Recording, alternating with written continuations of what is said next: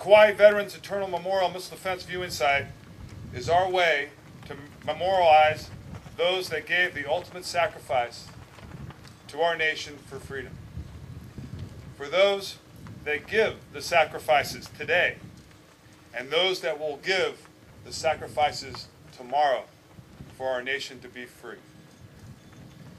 More than that, it is for the family, the military family, the husbands, the wives, the sons, the daughters, the moms, the dads, who have also sacrificed.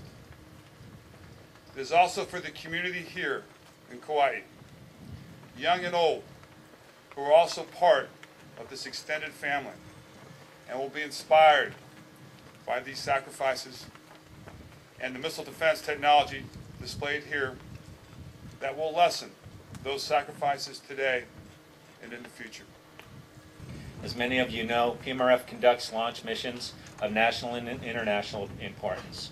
Yet there were no established outdoor viewing areas for invited guests, media, employees, or family members to observe these important events, at least not until today.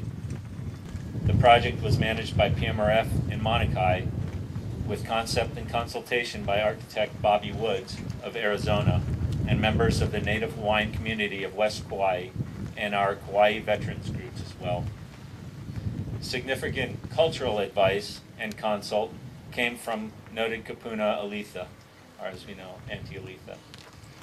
And so on this day, let's remember those who are no longer with us, and remember those that we will never meet, never know,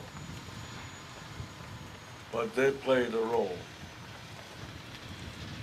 And it is appropriate that we gathered here today should dedicate this great memorial because it is in a site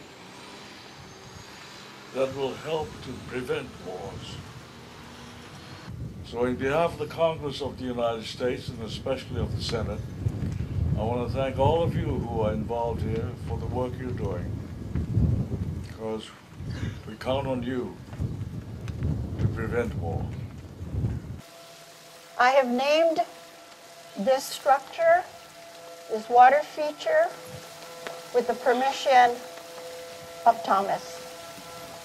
Vai opohaku kapu, a symbol of peace, a water of the sacred rock.